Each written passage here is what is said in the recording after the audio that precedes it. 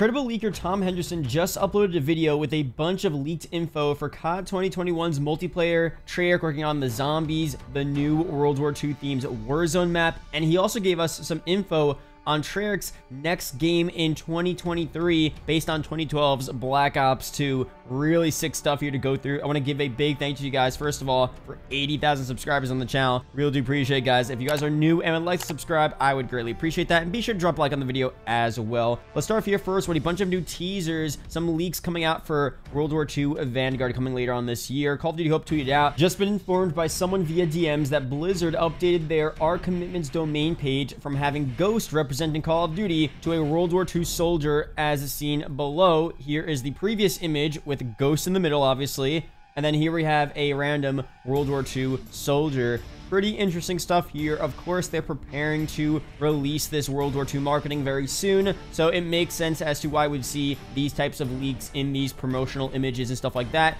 Another thing here, apparently in the Call of Duty companion app, for a split second it glitches out, and in the background you see a World War II soldier. Super interesting stuff here. Would they have World War II soldiers in the app? Do they have the marketing in the app and they're just waiting to release it and update the app once the game is revealed or released? Probably. They're probably all set to do that. So again, it also makes sense as to why these little things will be leaking out here. These don't give us too much info, but it's still cool to see nonetheless. Now let's go through the main leaked info here from Tom Henderson. He made an entire video with a bunch of different stuff. First on COD 2021, multiplayer, zombies, Warzone, and then finally this Black Ops 2 game that Treyarch will be making in 2023. So let's start first here with what Tom Henderson said. He starts off the video by pretty much saying all of these leaks are from his own personal sources. I've been following him at talking about his leaks for a while now, and he's been fairly accurate with his leaks for new Call of Duties, and he did this in this video, bringing all of the info from his own sources just to make sure he is getting the information. He's not really pooling info from other leakers. He's getting the info that he specifically heard from his direct sources, which is a lot better than just getting random info from Twitter accounts. So that's good to see. But to start off here, he says no current info on Vanguard's campaign right now, but it goes through first Warzone. He says that we will see the integration between Vanguard and Warzone at the launch of the game. There will be a new map that will release at launch as well, as opposed to what we saw last year with Black Ops Cold War, where the integration happened a lot later in the year. And Warzone also did first release in Modern Warfare's life cycle in around March. We saw that with April last year. This time around, they're going to do it straight at launch, which is good to see. And a part of the reason as to why they're doing this apparently is because Activision wants to boost the premium game sales of Vanguard right at launch, and they're making the good assumption that the Warzone integration will help with that and will help with the sales and popularity of the game at launch. It makes complete sense as to why they would want to do that. If they don't expect Vanguard on its own to be the best-selling Call of Duty game, and they've said that officially in their recent investor call, they expect COD 2021's pre-orders to be lower than previous years. They've said that, so they know it's going to happen. They don't want to wait too long to update and integrate Warzone and potentially allow Vanguard to drag the hype and the success of Warzone down for too long. People will be frustrated waiting for the new Warzone update, and it will potentially negatively impact Warzone as a whole. So doing it right at launch, starting off with a bang, will not only be good for Warzone, but good for Vanguard as well. So that is definitely cool to see. And apparently the map itself and certain gameplay features are similar to Battlefield 5's Firestorm BR mode. And the map itself also is significantly larger than Verdansk, which will allow for more ways to play with new vehicles such as planes, tanks, and boats. But these apparently won't be a part of the main Warzone playlist for the most part, but just as limited time modes. And it makes sense as to why they would do this as well, because they probably don't want to mess with the core Warzone fan base and audience, and overall the core Warzone gameplay style. Having all of these tanks and different elements like that might piss off the core Warzone fan base. I don't know, let me know down below if you play Warzone a lot. Would that impact your gameplay? But having this in LTMs would still entice more casual players to hop on and have some fun with those unique modes when they're added. So that all is pretty cool to see as well. There will also be various destructible environments around the map, which is pretty cool to see. We talked about that before. Also, the leaked POI list that came out is actually apparently outdated and some are different now. That's not really a big deal. It's really more about what the actual locations look like, and we'll see a final list for that very soon once they do some reveals for Warzone and all of that good stuff, but that apparently isn't set in stone.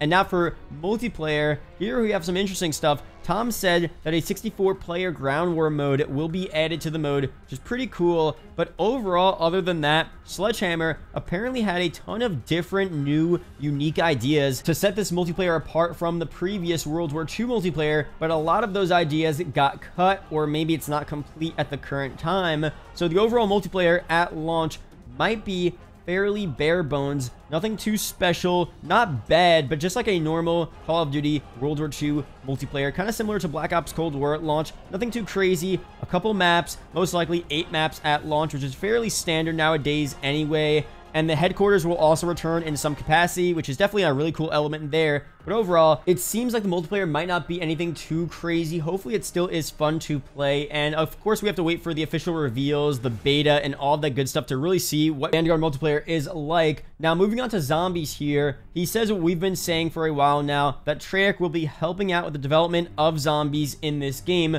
But he says they're not as involved as some people are making them out to be. They're pretty much just giving Sledgehammer a guide, a bare bones guide as to how to implement certain features such as Easter eggs, how to generally continue the story, different plot points, what to do. But Sledgehammer will pretty much have to do most of the work in zombies. Some leakers are actually disputing this claim on Twitter. They're saying Treyarch has much more involvement in this game as Tom is saying, and I personally just want Treyarch to have as much involvement as humanly possible. I would love to see as much of the Cold War zombies features in Vanguard Zombies as much as they can. We talked about potentially the Dark Aether story continuing in this next game.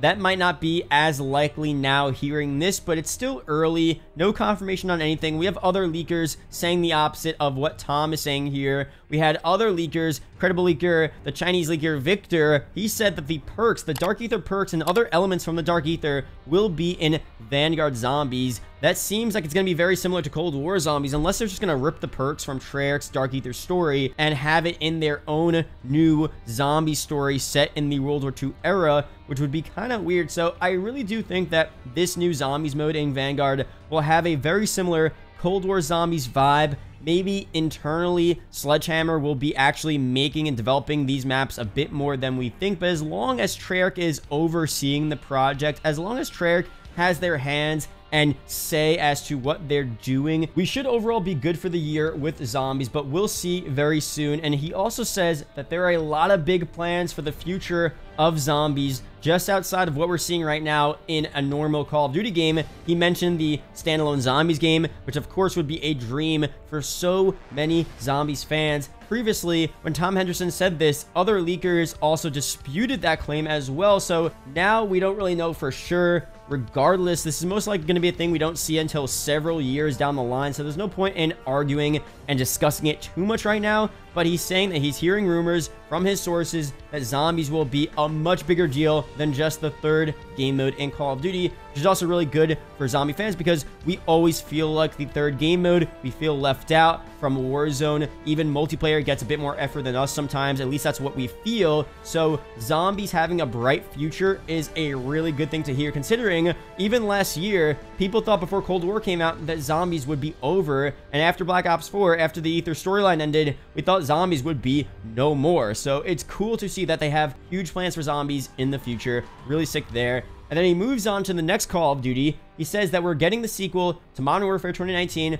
most likely called just Modern Warfare 2, that will release in 2022. We really don't need any leaker to tell us that we're getting a sequel to Modern Warfare 2019, just considering how successful that game was, the campaign, everything is set to see a sequel of this game. So obviously we're getting that in 2022, but he also gives us what seems like to be our first official leak for Treyarch's next Call of Duty game in 2023, which will apparently be a Black Ops 2 style game. It will be slightly futuristic, but still boots on the ground, pretty much what Black Ops 2 was back in 2012. We were in 2025 for the most part, which was a near future setting at the time. We had some semi-future technology, but nothing too crazy. It seems like the overall theme of this game is to be the successor and the semi-remake of Black Ops 2. Now, this really is some good news. Any game that resembles the style of Black Ops 2, the feel of that game, should be so insanely cool. It's my favorite game of all time. I would love to see them go back and really make this game even better than it was before. This, of course,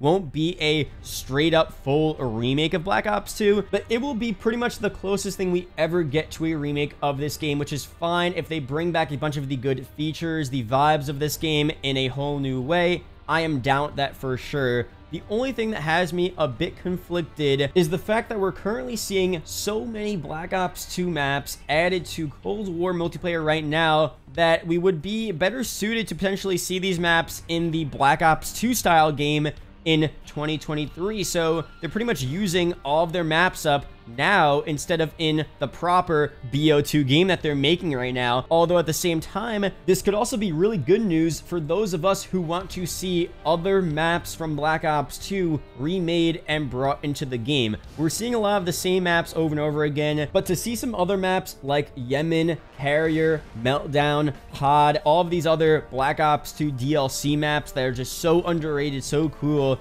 this opens up the door to see these maps brought into this Black Ops 2 style game in 2023, which is super, super sick to see. And they'll, of course, have new maps as well to fit the new BO2 themed game. Super sick stuff here. Overall, the game could be a prequel to Black Ops 2, maybe a sequel to BO2. Obviously, Black Ops Cold War is a sequel to Black Ops 1, so maybe this will be a sequel to BO2 as well. And I don't know, man, super cool. I can only think that maybe they could have done more Black Ops 1 remakes for Black Ops Cold War, considering there's a closer resemblance to BO1 Cold War than there is with BO2 and Cold War. And they probably could have saved a bunch of these BO2 remakes for the BO2 game in 2023. But again, you know, we'll see what happens. Maybe in a couple of years, things will change. But as of now, this sounds super sick. And for zombies, I wonder what they're going to do, because, you know, we've been saying that Zombie Chronicles 2, Transit, Die Rise, and Buried, the BO2 zombie maps that have not been remade or remastered before in Treyarch Zombies, those are expected to release in Black Ops Cold War, potentially by the end of the year or maybe in a year 2. But what does that mean for the Black Ops 2 game in 2023? Would it make more sense to maybe see these Zombie Chronicles 2 maps in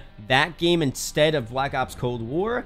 Maybe. And this might be bad news, because maybe they might delay Zombie Chronicles 2 all the way until that next Black Ops 2 game in 2023, which would be really sad, honestly, because I want to play these maps in Cold War, but maybe it's a good thing overall for the zombie storyline, all of that good stuff. I don't know, man. It's kind of conflicting now. I still think a BO2 style game would be really sick. BO2 had something right. I mean, they did a lot of stuff right. So I'm still really excited, although it's super early, so we can't get too crazy just yet. But the fact that we even have this info, to me, is a really, really good news for the future of especially Treyarch and their new Call of Duty releases. So that's pretty much it here for this video. Let me know down below what you guys think about all of the new COD 2021 leaked info, Black Ops 2 style game in 2023. A lot of crazy stuff here. Let me know down below. There are 2 videos up on screen that may interest you, so be sure to check one of them out. Really do appreciate it, guys. Shout out to the YouTube channel members as always, and I'll see you guys in the next video or live stream. Peace out, guys.